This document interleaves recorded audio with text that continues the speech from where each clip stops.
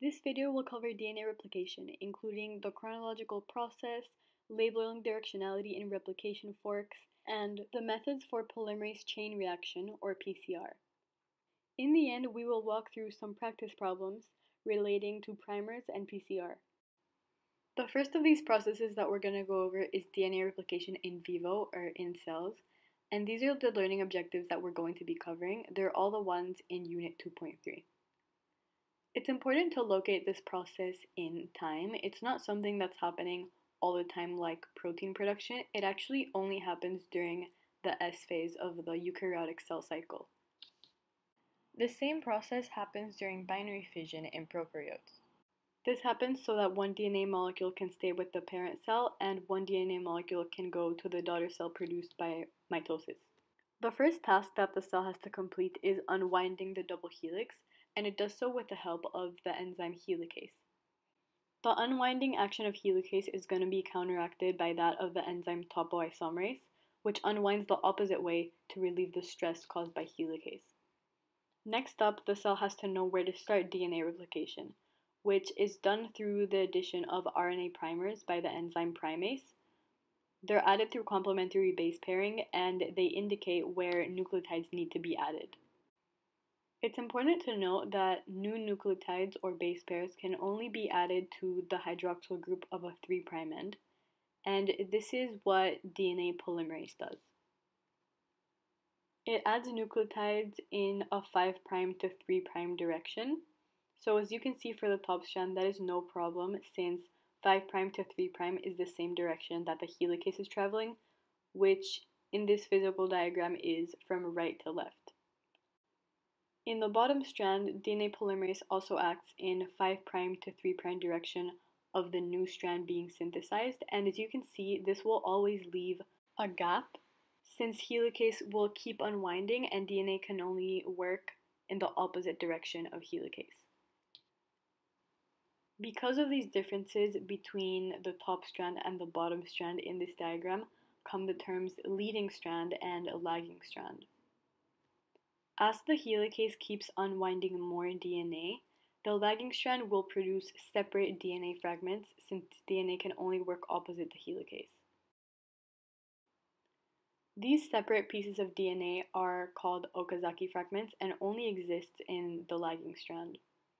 Thankfully, we have an enzyme called DNA ligase that adds nucleotides to the gaps between the different Okazaki fragments. And I forgot to mention this in the diagram, but there's also an enzyme that removes the RNA primers and replaces them with DNA. Now we're going to take a look at which learning objectives we have already covered. We talked about the cell cycle in the beginning. We also spoke about how helicase separates the DNA strand, how both strands are replicated in the 5' to 3' direction, and what that means in terms of leading and lagging. We also spoke about primers, and we spoke about Okazaki fragments. Now we're going to talk about this concept of the replication fork, which is basically the kind of horizontal Y shape that is formed when helicase unwinds the double helix. But if you imagine the DNA molecule when this all started, the helicase that we have drawn basically started a hole and started replicating the DNA to the left of this origin. However, we want to replicate the whole DNA molecule, so there will be a helicase and a topoisomerase on the right side of the origin, and this whole process will happen for this side as well. This means that for every DNA replication event, there are actually 2 replication forks. We already determined which is the leading strand and which is the lagging strand for the replication fork on the left, but on the right it's going to be different because of the directionality of the end of the DNA on the right. To determine which are the leading strands, we just see which of the new strands is synthesized in the direction that the helicase is moving. For the left side, we already determined it's the top strand, and for the right side, it's going to be the bottom strand, as you can see here. For the lagging strand, you just recognize which newly synthesized strand is moving opposite to the helicase in its replication fork. Now we already covered the learning objective about labeling leading and lagging strand in replication forks. This second to last learning objective I checked off here is actually not tested in 2020 winter session, so don't worry about it. Now on to the last one. We're going to have to dig up a bit of our knowledge from midterm 1 because it asks about non-covalent interactions. This learning objective is asking you to predict the types of non-covalent interactions that can happen between a nucleotide, because that's basically what DNA is made of, and different proteins involved in DNA replication. Now, for this, we need to look at really specific molecules, because since all the proteins involved in DNA replication are quite large, as a whole, they can't be completely polar or completely nonpolar. So they would have to give you a specific amino acid that is present within that protein, because any protein can have both polar amino acids, nonpolar, positively charged, or negatively charged. Now, we know what DNA nucleotides are made of, so that is how we can predict non-covalent interactions.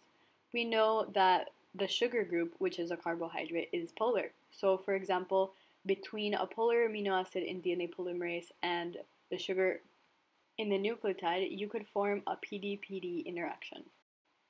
The nitrogenous bases, so adenine, thymine, cytosine, and guanine, are nonpolar. So with a nonpolar amino acid, they could form, for example, an ID-ID interaction.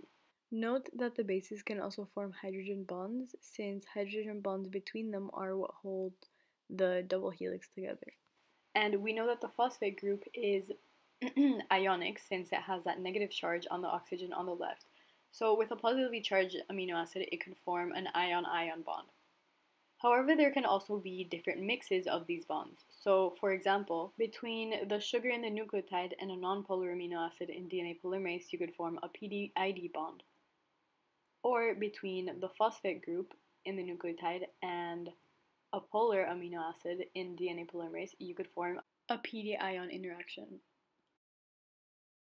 The system will always try to create the most strong bond out of these options. The second type of DNA replication we're going to be talking about is DNA in vitro, also known as polymerase chain reaction. These are the learning objectives that we're going to be covering in this part, and they're all the ones in Unit 2.2. The objective of PCR is basically to replicate in a laboratory setting what occurs in a cell in DNA replication, but do it much faster so that it can be used to amplify a specific sequence.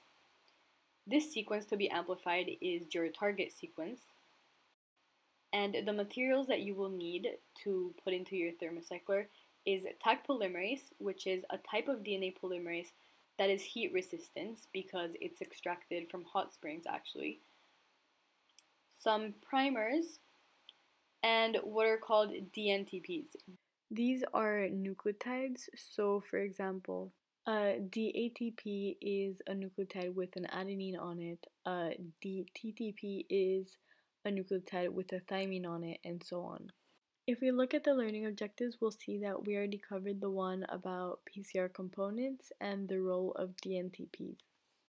The first step of PCR is denaturation, where the temperature is increased to 95 degrees Celsius.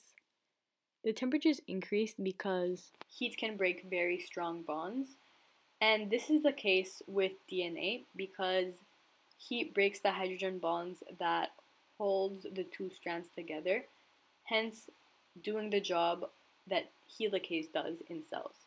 Then comes annealing, where the temperature is lowered to allow for DNA primers to bind by themselves. Then the temperature is increased to the optimal temperature in which Taq polymerase works, which is around 72 degrees Celsius. And here is where Taq polymerase does the job of DNA polymerase by adding the dNTPs the way DNA polymerase does. So you guys get a picture of what kind of applications there are for this because it is a really common tool used in the lab. Many SARS-CoV-2 tests are done with PCR. So the target sequence in this case is the N gene, which codes for the virus's nucleocapsid. The whole genome isn't used because it's about 30,000 base pairs, and that's way too much to be feasible. So after about 30 to 40 PCR cycles, there are 34 billion copies of the DNA molecule made. And at this stage, it has been amplified enough to be able to do fluorescent testing to determine if the patient has COVID or not. This process of PCR can be used to amplify the genome of eukaryotes and prokaryotes alike, and even viruses, as you can see here. The last 3 learning objectives we're going to address using examples from class. So this is a question from your Unit 2.2 quiz on Achieve. It's showing you this target sequence that you want to amplify and asking you what primers you would use to amplify. So first of all, we're going to separate the 2 strands so we can see everything better and be able to write out the complementary sequences more comfortably. I'm now labeling the directionality of the hypothetical primers. It's just a complementary directionality to the existing strands.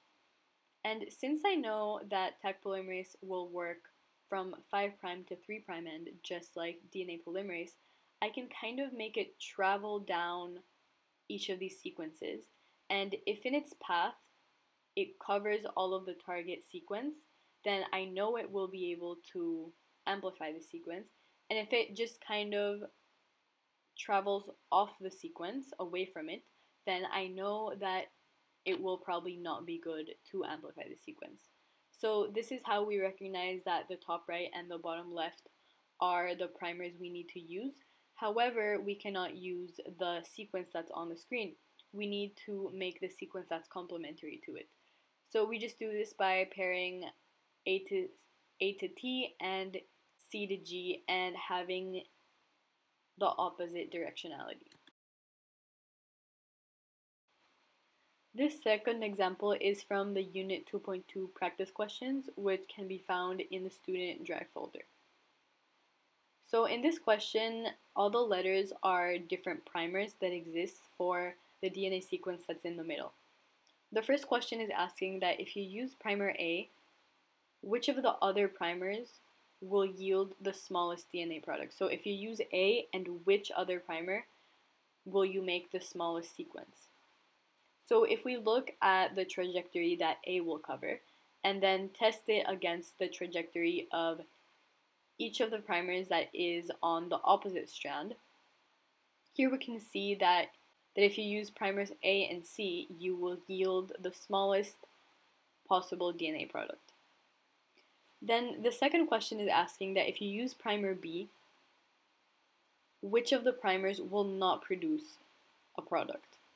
All of the primers opposite to it can yield a viable product since they are on the opposite strand, but primer A, for example, since it's on the same strand as B, will not yield a viable product.